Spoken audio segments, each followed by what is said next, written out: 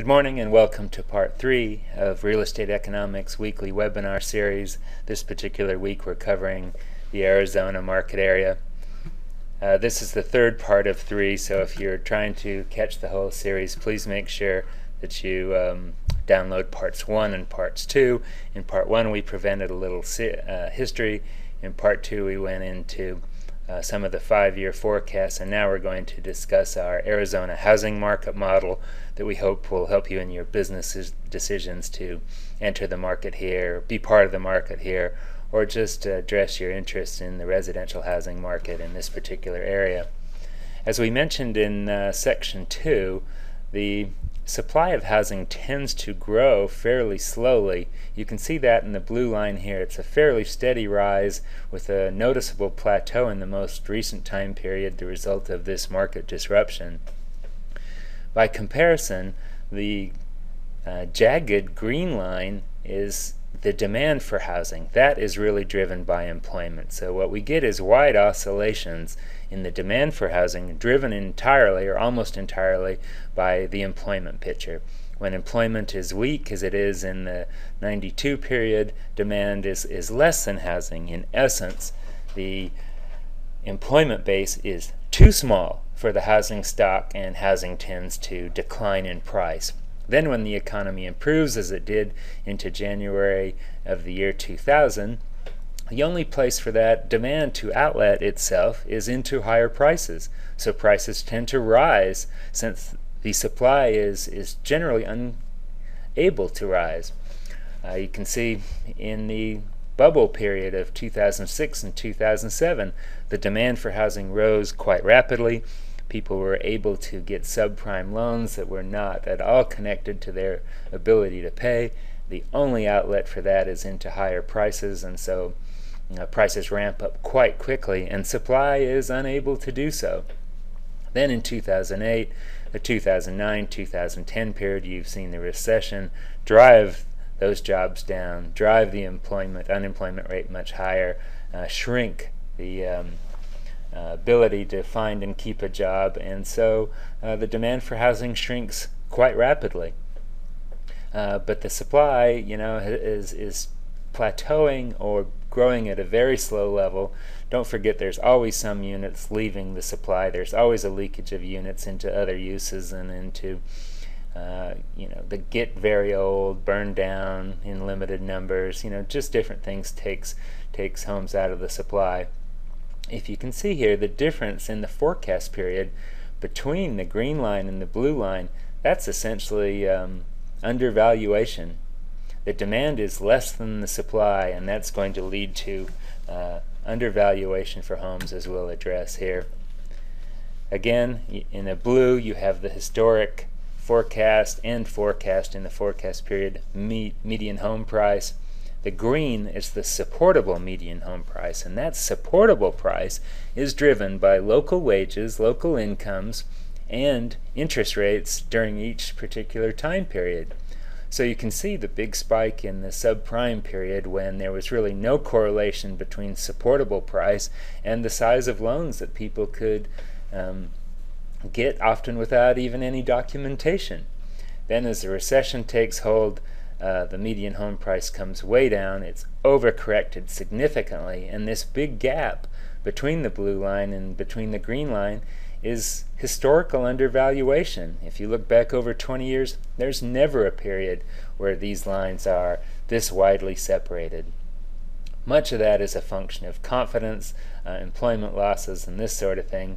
You can see right about January 2009 a sudden spike up in the supportable median home price. That's when the rates went from 6 to 5, as we talked to in an earlier slide. Suddenly the income levels in this particular area could support a much larger home payment, and that's what drives that number up. If you look at the green line over the forecast period, it bounces around a little bit, but it's generally not trending much higher, and this is higher interest rates taking their hold. Employment and income, at least household income, tends to grow fairly slowly. We're a little bit concerned at this point in time about disposable income, with taxes rising rapidly as they appear poised to do. but household income hasn't grown that fast over the last few years, and so ultimately these two lines are going to sync up in a condition of much greater equilibrium and really come back into line. But it's going to take years, and until then there's tremendous bargains to be had. These are the price trends for this particular market area. As you can see, the prices rose very rapidly from the 140, 150, 130 range in 2003, 2002, that time period, all the way to 266,000, only to come crashing back to earth in 2009 at 137. We see a little bit of appreciation, as we've mentioned in previous slides, over the forecast period, coming back up to about 175 by 2014.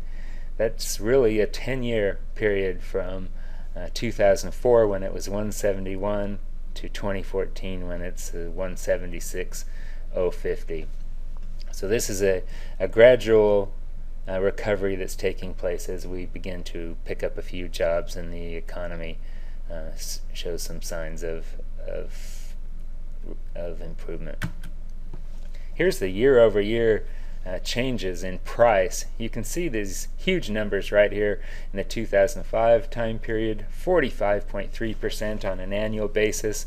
If we picked up 16 or 17, 18% in 2003 and 2004 together, then we get 45% more and another 7%. You can see how the prices went from 130 to 260 in just a period of 3 or 4 years. Now we're getting the payback for that. Obviously, quick reversal on appreciation, and now several years of very difficult, crushing price degradation. By 2010, so over the period of this current year, we're going to get a little bit of reversion towards the mean in terms of appreciation. So we've got some, modest appreciation over 2010, 2011. Just the seriousness of the decline is going to let those prices come up a little bit as people begin to find jobs and employment begins to steady itself. Also, as we mentioned earlier, we're believing we're going to get a in-migration of mature buyers into this market as they flee many of the other high-tech states and higher cost of living states. We see those buyers selling equity or selling their homes and taking equity, lots of it in some cases, from those markets, coming to Arizona, putting a relatively small amount of that into comfortable living accommodations and putting in the rest of it into the bank or into investments for their retirement years. This is our residential opportunity risk report. If you see how this is structured, we take housing demand, which we've talked to earlier, very much job-based, compare that to housing supply, and derive an overbuilt or underbuilt condition. If you recall, this overbuilt condition is largely a function of employment. Then we take median household income and the rates, and we calculate whether or not the market is over or undervalued. So if you look to 2010, the market is overbuilt, again because the job base is far too small for the housing supply, but it's significantly undervalued, as we presented in previous slides. This condition peaked in 2009. The maximum undervaluation will become increasingly less undervalued over the forecast period. On the far right-hand side of the column, we project market health in 24 months. So if we look to 2008, we have a stable condition developing on the ground during the course of 2010 as this undervaluation becomes recognized and people who have stable employment prospects see this undervaluation and gradually move into this housing market. We face a couple of strong years coming up, predicated on the economy giving us a few jobs and rebounding somewhat before stability is finally starts to reemerge later in the forecast period. That's part 3 of our 4-part series, Real Estate Economics Weekly Webinar Series, presenting Arizona today.